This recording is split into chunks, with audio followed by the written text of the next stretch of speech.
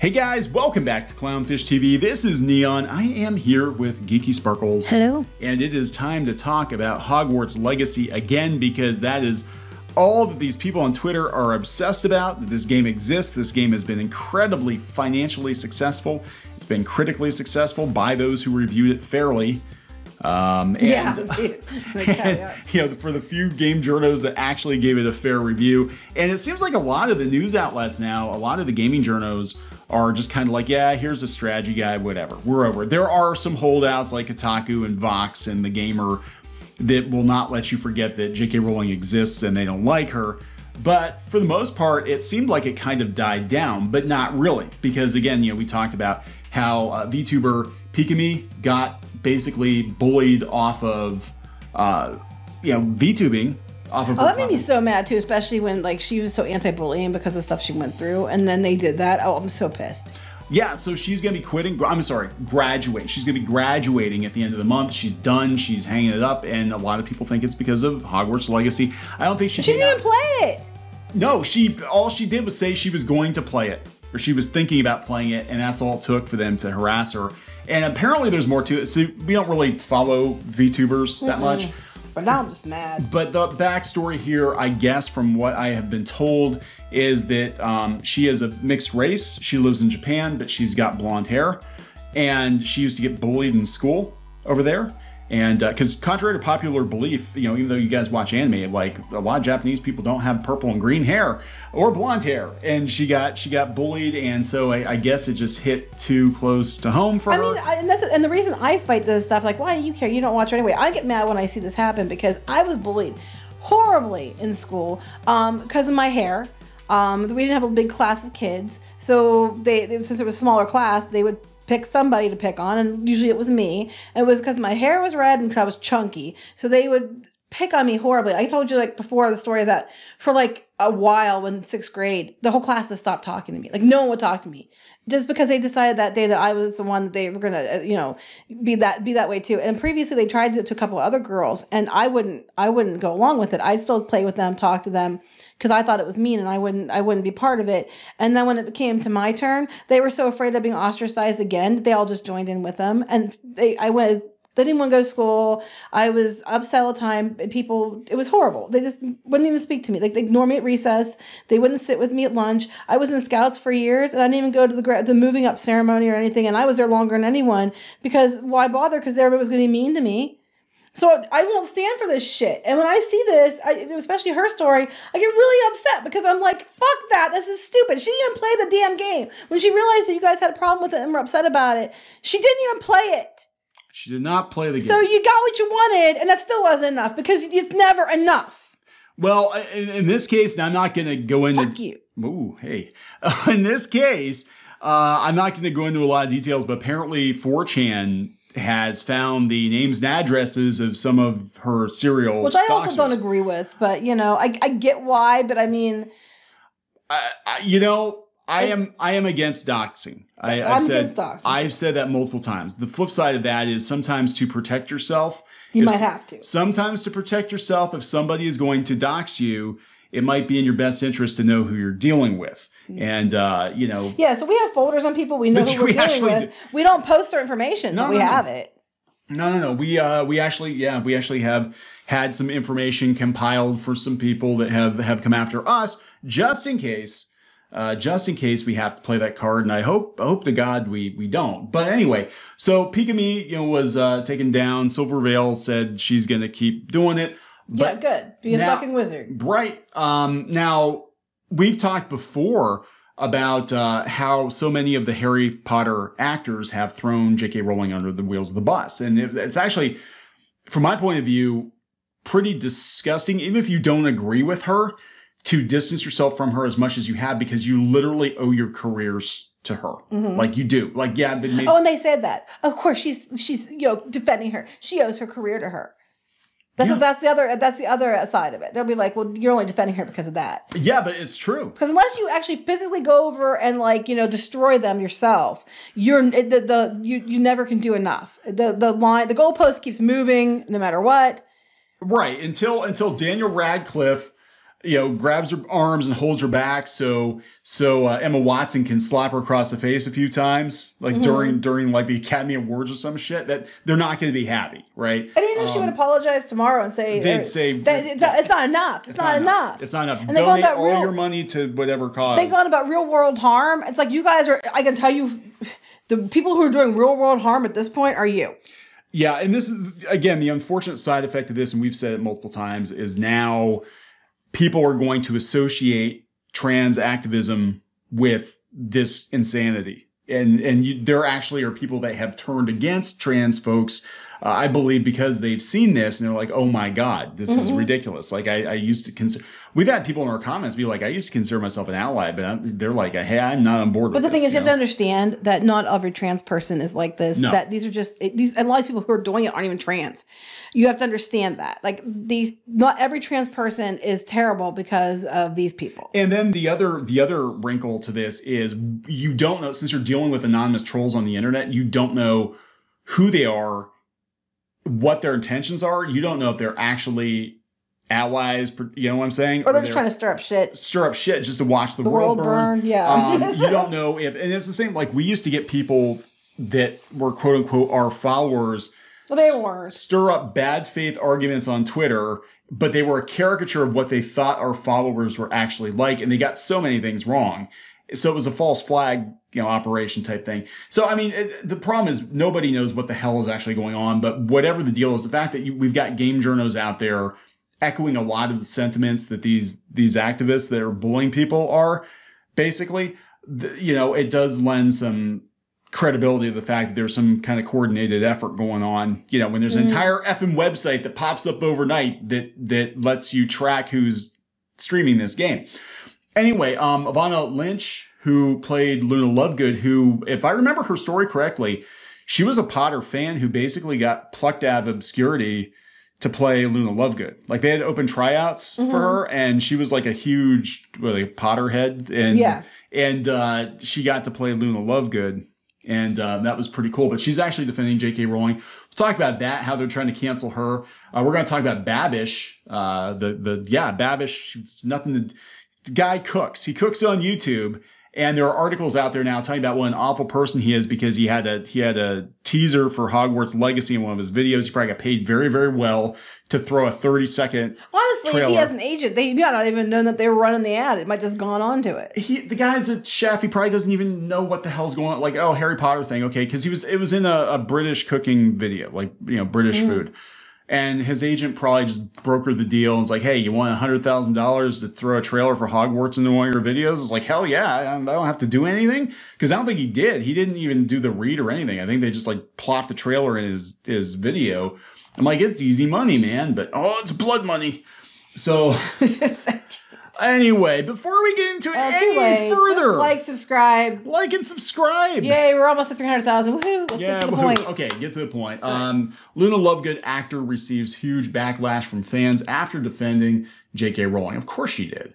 Lynch was quizzed about Rowling's controversial tweets during a recent interview with The Telegraph, saying she had compassion for both sides of the argument. You're not allowed to do that. There's only one side, their side. Oh boy. Since then, the actor has come under fire for defending the author with LGBTQ plus fans who have taken to Twitter to express their frustration. To Twitter, of course. She talked about how she joined her co-stars in condemning Rowling in 2020. She did. I think it's irresponsible to discuss such a delicate topic over Twitter through fragmented thoughts, and I wish Joe wouldn't. Actually, I don't disagree with her on that. I do agree. That's a very fair statement. We said before that regardless of where she stands on things, taking it to Twitter, I think they needed to take her phone away for a while because she was really embarrassing herself. She was like, I get being mad. Yeah, and she's probably like, hey, you bitches know who I am. I'm the richest author in the world. Except for James Patterson. No, there's probably other people too. But yeah, she's one of the richest authors in the world, right? And people say and do stupid things on Twitter when they're angry because it's so easy to just fire off a tweet. And she was like copy and pasting like articles, like anti-trans articals, and pasting it with like kids. No, she accidentally sent something to it was about a kid's artwork piece and sent them this thing, and it was an accident. But but still, it was like, look, Joe, obviously you're rage tweeting at this point. Like, put the fucking phone down. You can make your point. Just take a breath. take a breath, and walk away from it. I get being mad, and I get wanting to fight back because you think people are misunderstanding you or mislabeling you or whatever. But it didn't help. It really, really, really didn't help. It just made it worse. Yeah, and when you're somebody of that stature, like you've already got people gunning for you for a variety of reasons. It's like you really kind of, I think if you're going to put a statement out there, you kind of need to Chris Pratt it and just kind of like say your piece and walk away from it, you know, instead of getting like knee deep into it. That's my personal opinion. But I don't think this is an unfair take. It's like, I think you shouldn't talk about such a delicate topic on Twitter with fragmented thoughts. And basically, you probably shouldn't. And just for your own career, because these people are like, they literally spend all day looking for anything that they think they could twist or take as, you know, negative. Right. So what happened was when she made the comments, the media went around and basically quizzed. They did. They Typical. did. In pure umbrage fashion, the media went around and quizzed all of the actors and actresses that worked in the Harry Potter franchise to get their take on J.K. Rowling. And some of them probably barely knew her. I mean, she showed up on she didn't want to be. She was dragged into a conversation. Same with Tom Felton. You could tell Tom Felton was kind of like they weren't. You have to say something. You have to say something, or we're going to drag you. They're going to drag you either way. Yeah. It's basically what they're saying. So are you going to let us drag you? Drag you because you're bad, or are you just going to let us lift you up because we think you're one of us? Potions class student number 5. Yeah, you were in the movie for like 30 seconds. What's your hot take on J.K. Rowling? Do I need to drag you or uplift you? You're one of us, or are we going to just slam you into the mud? You know, because that's how it works. It's all or nothing. There's no two sides. There's no looking at both sides or opinions. It's just you should be dead because how dare you? So she said she told the publication, I felt that her character had always been to advocate for the most vulnerable members of society. The problem is that there's a disagreement over who's the most vulnerable. I do wish people would just give her more grace and listen to her. Yeah, because there is getting to a point where it's like, it doesn't matter what she says, it's how they interpret what she says, and that's what it is. It's the gospel. Yeah. Gospel according to Twitter. She said that she gets that people are too triggered to be able to have a conversation. She said, I also think it's important that J.K. Rowling has been amplifying the voices of detransitioners. I had this impulse to go, let's all just stop talking about it. I think I probably am a bit braver now about having uncomfortable conversations. She's talking about her own experiences as a teenager. Her comments have disappointed many of her fans and those in the Of course it has. One fan said that Lynch had ignored the damage Rowling's comments had done to various communities, including trans people. They also referenced accusations of anti-Semitic stereotypes in the Harry Potter books, the Goblins, which, again... We're not going to go into that again. We're not going into that again, but isn't it curious that there wasn't a big deal made about the Goblins? There was, but not to the level. Not to this extent. To the level it is now, yes. Because you have to support that not only is she anti-trans, but she's probably a Nazi, too. So, because the Goblins, even though they exist in like so many other, like honestly, I look at her Goblins, I'm thinking like Hoggle from Labyrinth, Yeah. But a little stingier. One fan said that Lynch, ignored the damage. Tweet said, so Ivana Lynch is saying that we need to give grace and compassion to JKR. Grace and compassion, 2 things she refuses to give the trans or Jewish community. No, see, that's not true. That's that's argument's not true. Basically, I'm liking in my own way. She's not giving, by grace, that means you need to just take my opinion and my word, and that's all you listen to. By saying, let's talk about it, I think maybe we're misunderstanding people. I think that people are getting too emotional and then not hearing what the other person says is a fair statement. Then they have a fit about it because you're not doing whatever they say. You're proving her right. These sound like copy-paste statements from people on Twitter. And I'm like, are these people actually her fans, or are they part of a coordinated Well, they're almost attack? Always coordinated. Because again, it's random comments. It's so crushing when someone who portrayed a character you're related to ignores harm done to people. Others quickly joined in. Okay, but you guys are harming people yourselves. But the fact that you're behaving this way and attacking her and attacking, anybody who buys the game, aside from J.K. Rowling and people that are actors in the franchise, somebody says they're going to play a game, and then you guys bully this person to the place where they don't even want to do VTubing anymore. When it was something they loved, it was one thing that brought them joy. You are not the good guys. You are causing so much division, and you are not helping your quote-unquote cause in any way, shape, or form. You're actually probably causing more bigotry, hatred, damage to the people you're claiming to defend than if you had just been at least tried to be understanding, gracious, or, not been an asshole. You know, people brought that up to some of the really outspoken activists on Twitter, and their attitude is basically like, well, to make an omelet, you got to break a few eggs. You know, they've said that? Something to that effect. It was like, well, basically our pain outweighs their pain. Our pain. It's okay if we destroy some of our people in our group. Yes. And that's what's going to happen. There are trans people who are going to be unfairly targeted now. They already are. Because they're going to look at the situation and be like, my God, you guys are batshit crazy. You know, they were saying they want to play the game, they bought the game, but they can't talk about how they played the game. Yeah. Or they have to hide that they played the game, because if they don't, the harassment, the bullying, the stuff that they'll take, over it. I mean, this is bullshit. You know, it's like fucking game. And again, we're not seeing the outrage over Funko. They just announced a whole bunch of new Harry Potter and Hogwarts Legacy toys that probably wind up in a dumpster. And Lego and Universal and all these other companies that make Harry Potter merchandise. I saw Harry Potter greeting cards today at the store. Are you going to go after like Hallmark or whoever has the license for that? You know, what are you going to do? Well, it always gets me too about these groups, and kind of like we were talking about down below about, I've seen so many queer and trans kids, people who had identification. Okay, we keep seeing this too. This is the other thing, and it's not necessarily just Harry Potter, but because a character, is a certain way or like figures something, that's obviously an allegory for, and they're trans because we said so. They're LGBTQ because we said so. It was no indication the character ever was, or that was the intent of the author. But because they feel a personal connection, that's theirs. I licked it, it's mine. So yeah, I mean, look, the media is definitely mining any and all outrage about this game too. So it's this weird cycle where we've got certain media outlets dunking on Hogwarts Legacy, which is actually driving people to go try to cancel anybody who's, trying to even remotely support J.K. Rowling. And then we've got, outlets like Vox that are like, here's the they're doing like multiple anti-J.K. Rowling articles, right? They just like churn them out like crazy with a big button at the top. Yes, I'll give money. But don't you know, it's just YouTubers who are monetizing It's just YouTubers that are monetizing the hate, right? But that is, obviously this is them too. Here it is, another Harry Potter video game became an ethical minefield. Here, give us some money, guys.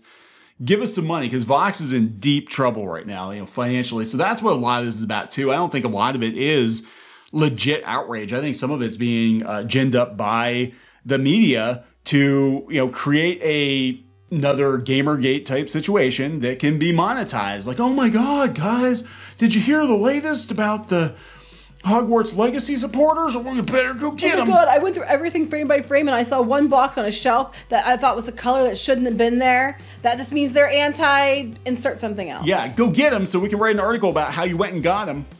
Yeah. It's like, but yeah, so Babish got it too. They're writing articles about that. We were actually on that before, but here, again, the articles are just like, here's a bunch of tweets of people that are disappointed in Babish. I'm gonna unsubscribe. I'm unsubscribing from Babish. I'm sure it didn't do any damage to him whatsoever. I know, it didn't. I mean, granted, you're not gonna see it because, he's got 10 million subs. So the only time the counter rolls over for him is when he hits another 1 million subs. Right, so it's done absolutely nothing. It hasn't done anything. And this is the day I think he posted the video. He got 1.6 million views, and it hasn't done anything, guys. And at the end of the day, it was done a lot, but it's not done what you intended. No, at the end of the day, I think it's actually driven sales. I think it's actually caused more people to buy the game to fight back against this. To be more leery of trans people. Yeah, I mean it's actually done more damage all the way around. But hey, J.K. Rowling is still rich. She's getting richer, and there's probably going to be sequels, and they might even do an HBO Max show based on it. And who knows?